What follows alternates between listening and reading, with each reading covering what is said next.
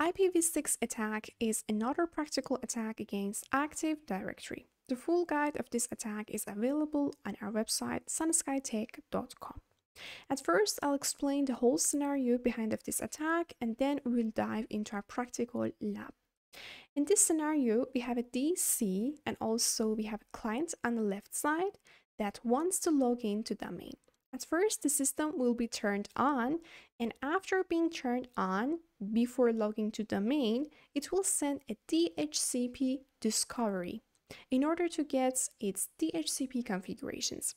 In response, the DHCP server will give the IP address of the system, the subnet, gateway, and also the IP of DNS to this system. So totally, it will send the DHCP configurations to this system. The user then requires to enter his or her username and password in order to log into domain.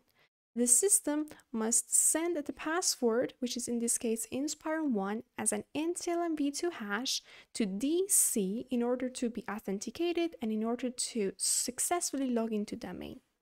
But there is a problem, and the problem is that this system unfortunately does not know the IP address of this DC. So it must ask the IP address of the DC from our DNS server.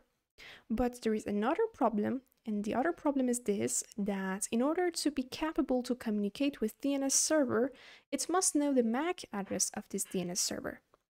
So now it requires to get the MAC address of this DNS server. So this can be done by a protocol called ARP, which is used for IPv4 attacks, actually IPv4.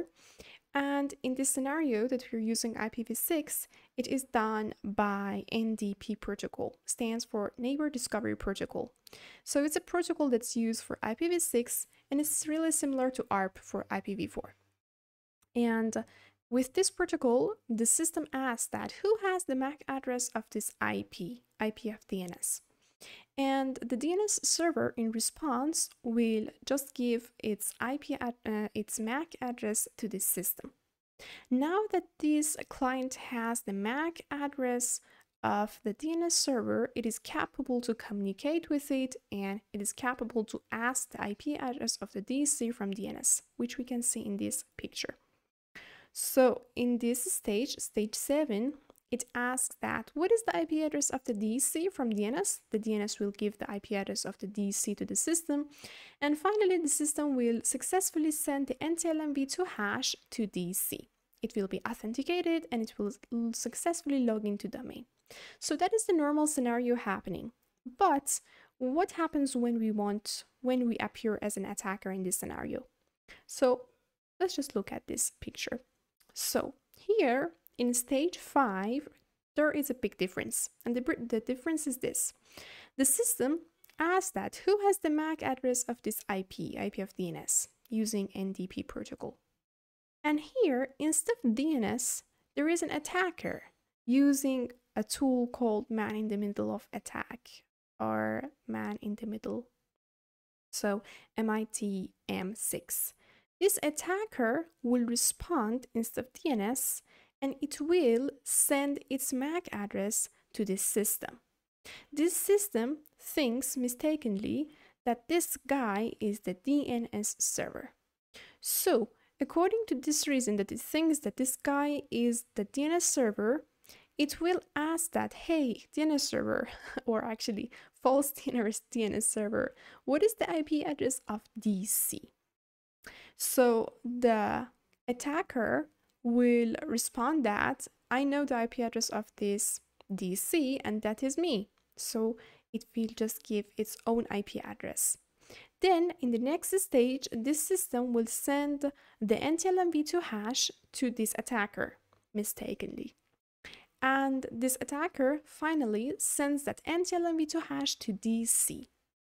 And according to this reason, that this NTLMv2 hash belongs to an administrator, the person who has administrator privileges on this DC, we are successful as attacker to create a user, on DC.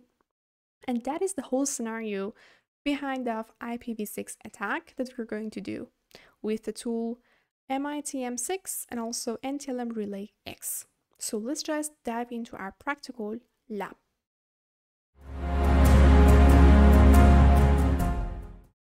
The first step in order to perform IPv6 attack is setting up a tool called NTLMRELAYX. So that's called NTLMRELAYX, and we're going to use -6, which stands for IPv6. We're using that, -T for target, and the address of the target in this scenario is 116. We also need to use -WH for WPAT, setting up a fake WPAT, and we must just enter the name of the domain, which is in this case penetrationlab.local. And we also need to mention the looting directory. That's a folder that's created by NTLMRELAYX that will show us the dumped information of the domain. So I'm going to call that dumped info, for example. And yeah.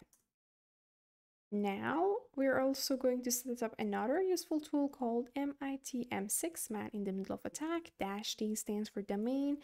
We need to give the name of the domain to this. And yeah, that is the great tool that we're going to use in order to capture that NTLM-v2 hash and send it to NTLMRELAYX. So let me just hit enter.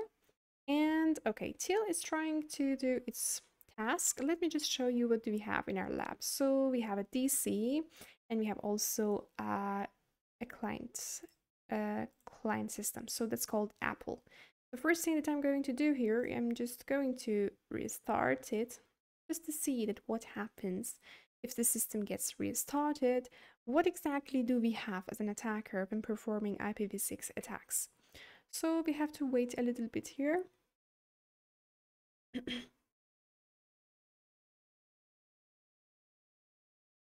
And in the background, what do we have? The man in the middle of attack.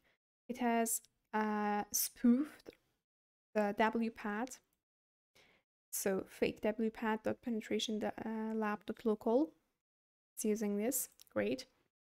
And also what the NTLMRELAYX is doing here is says client request path WPAT.dat. Okay, it's clear. And also, great, here we've gotten the host is called apple.penetrationlab. Everything is fine. So now let me just check my home directory here and check if we have any dumped info folder here. So I have the main info, but I do not have any dump info, so it's not created yet. But let's just do also another thing here, and we are going to Apple, and I'm going to log in as administrator. So I'm going to give the password of the administrator here. So let's just see what happens in the background. So MITM6 is just doing its task. Great. And also here, that was what I was looking for. And here, look at here, user privileges found, modifying domain ACL, and also you're adding user to a privileged group enterprise admins and created user. So the user that we were looking for and we were trying to create it on DC is created. Great. And also we have the name of the user, which the username is this, and also the password is written here for us. Great. Now let's just look at my home directory. Actually, it might be created before. I have to refresh it, or I have to go to another directory. Sometimes it takes a little bit. So here we have dumped info. Great. And let's just check this folder. Here we have gotten really useful files. Let's just start with the most interesting one. That's called domain user by groups.html. Okay, let's just open it. In here we have gotten a bunch of domain users. Look at here. We have domain users here. We have Bill Gates, Steve Jobs, SQL Service, Alex Ripley, and blah, blah, blah. we have administrator. Here, look at the description. As admin, when they are just trying to create a user on a DC, they might write some information in the description, and they might mistakenly type the password there in order to remind themselves the password. They do not know that we can see that either. And also, we have group policy creator owners. We have domain admins, so that domain admins are there for us. Enterprise admins is a really clear structure, so we can see which user is in which groups, administrators, domain administrators, or no. We can also see the domain computers by OS, and you can see we have Windows 10 Enterprise evaluation and Windows Server standard evaluation. So the clients, Microsoft and Apple, they are called Microsoft and Apple. And also we have OS versions there, so perfect. It can be so useful. And also DC, you have DC here and the OS versions and everything. And even we have the last logon, so we can check that when was the last time that the person has logged into it. And yeah, that's the whole thing. So we have gotten also a bunch of different useful files that might be so important. For example, policy, the main policy. It says password properties, password complex, the length of it, and everything. Password length, everything. It's so useful if you are creating anything like any password list. So we know that the password policy can help us in order to create it better. So we have gotten a bunch of different and great useful information there that you can also see. But let's just see if this user was really created. Of course it was created, but just B and D. So let's just see in our DC. That is our DC. And if I remember properly, so let's just log in and esa.msc. This is a great command that will take us to this Active Directory users and computers. And here, BD. This is the user that we have successfully created. And if you look at the properties of the users, member of, cannot see something special. It's just the main users. And it says Active Directory domain service folder, penetration lab.local groups. That's it. We cannot see anything really important. So that's it. That was the power of IPv6 attacks. I hope that you have enjoyed the video. Don't forget to subscribe our channel.